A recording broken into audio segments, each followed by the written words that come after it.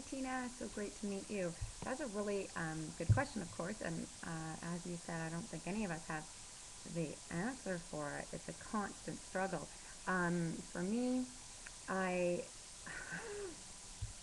I sometimes fail quite badly at the balancing act, um, but I try to I try to still take certain times where I'm just with my family and I'm not plugged in. I often shut down usually around dinner time and bedtime, put my kids to bed, and then get back online.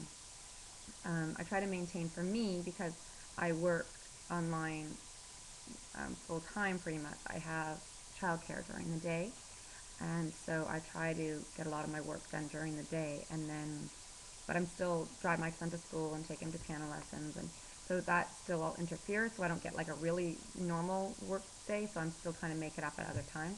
So it's really a challenge. I don't have any perfect solutions, but to say that I try to give myself breaks and spend time when I'm just with my kids and my husband.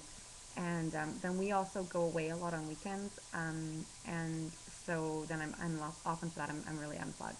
So I may do reading or catching up on other things like that, or maybe even writing or photography or stuff. But I'm usually unplugged, away from the connection, or at least not concentrating on being online.